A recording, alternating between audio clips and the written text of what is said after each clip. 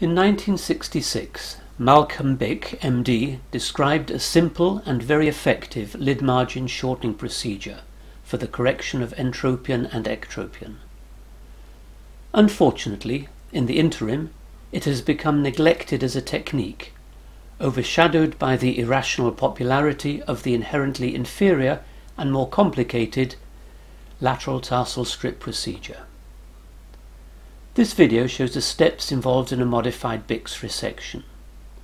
Bick described crushing the lid at the intended transection sites with an artery clip before cutting as an effective way of obtaining hemostasis. The lower lid is then pulled to overlap the lateral canthus to determine the excess lid margin. The excess triangle of full thickness lid is then excised, again pre-crushed at the intended transection line for hemostasis.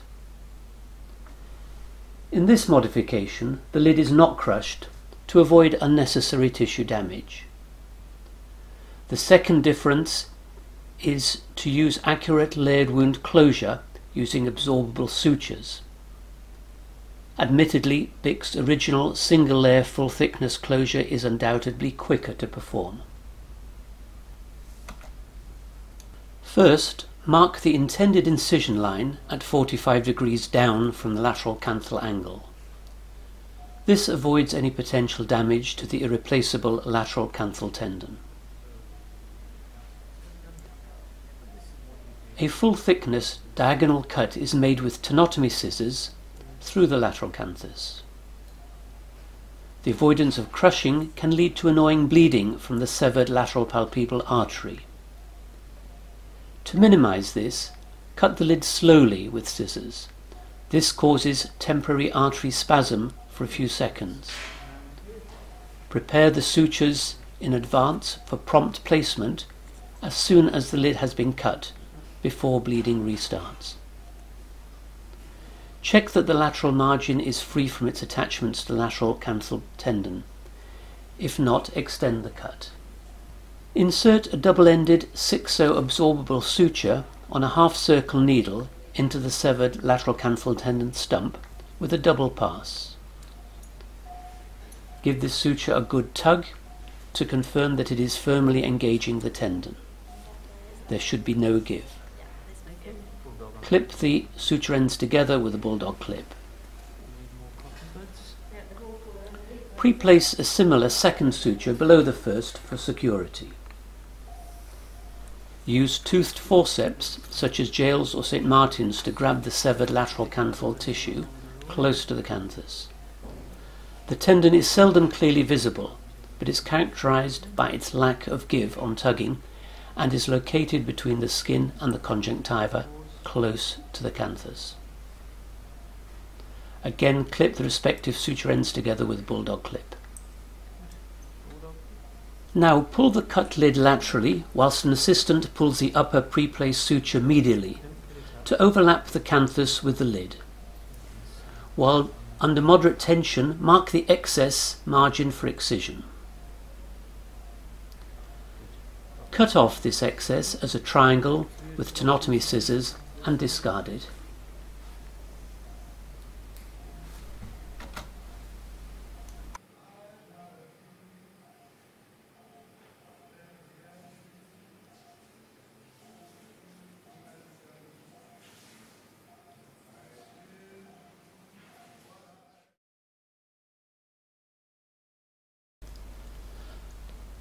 Pass both ends of the first pre-placed suture through the full thickness of the tarsal plate at the cut edge, about 1 mm to 2 mm from the margin. Enter from the conjunctival surface to exit on the anterior surface of the tarsal plate. Space the bites about 1.5 mm apart and clip the two corresponding suture ends together. Repeat these same steps with the second suture. Once more, take strong full thickness tarsal plate bites and space them 1.5 mm apart. Again, clip the corresponding suture ends together. Now pre-place a 7/0 absorbable suture across the eyelid margin gap as a horizontal mattress suture. The needle is first inserted through the cut edge to exit in the lash line. Then it re-enters the tarsal plate through the meibomian orifice line and exits through the cut edge of the tarsal plate.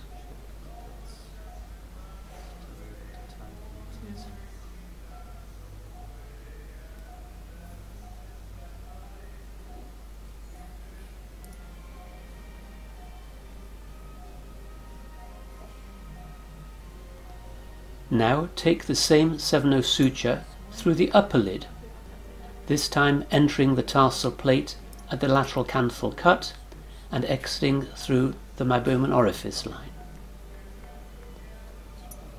Finally, re-enter through the lash line and bring the suture out subcutaneously through the wound.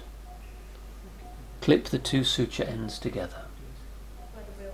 Now the tarsal plate sutures are tied tightly, starting with the pair furthest from the margin. Place the first throw of the knot and then pull the suture ends laterally to advance the lid to the canthus. The tarsal bites act as a pulley, which is helpful with this. Now snug down the first throw against the tarsus.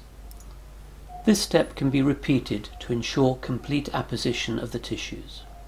Follow this with 2 or 3 locking throws to make the knot secure. Do not cut the suture ends to less than 2 mm or they may unravel spontaneously. Gripping the suture just above the knot with a needle holder to act as a spacer avoids having to blame the assistant.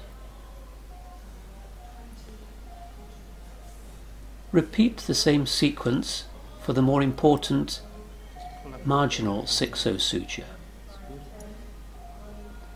Since the first suture is holding the lid in position, there is now minimal risk of the suture slipping accidentally during tying.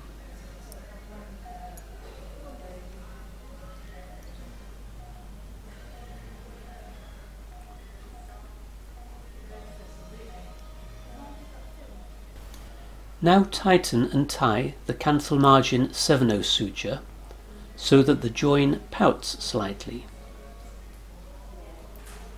Make sure that the cut suture ends are buried to avoid irritation.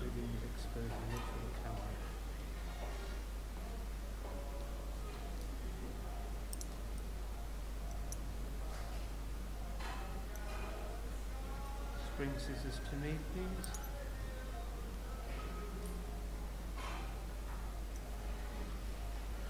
Orbicularis closure is optional.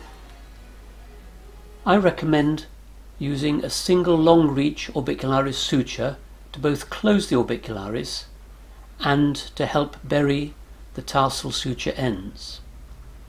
This reduces the risk of them becoming exposed and infected and needing early removal. This muscle suture makes further skin closure optional as the overlying skin comes together naturally.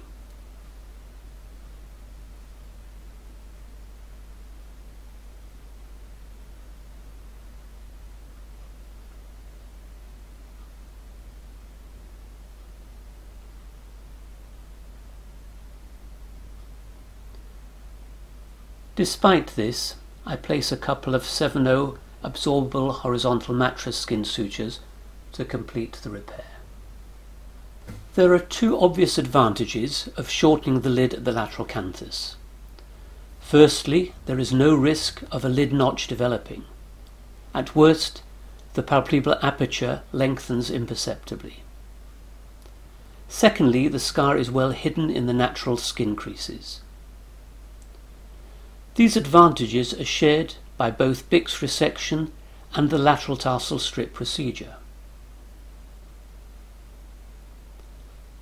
However, Bick's procedure does not involve burying a strip of meibomian gland bearing tarsal plate, a practice which can cause granuloma and inclusion cyst formation. Furthermore, it does not risk damage to the lateral canthal tendon, which often occurs inadvertently with a lateral tarsal strip. Since the sutures absorb completely within 2 months, there is no risk of late suture-related problems. Finally, lateral canthal strips do stretch and fail with time. The Bick repair does not. The Bick resection works equally well in the upper lid for the correction of the floppy eyelid syndrome. I therefore commend the Bick resection to you as a simpler, safer and better alternative to the tarsal strip.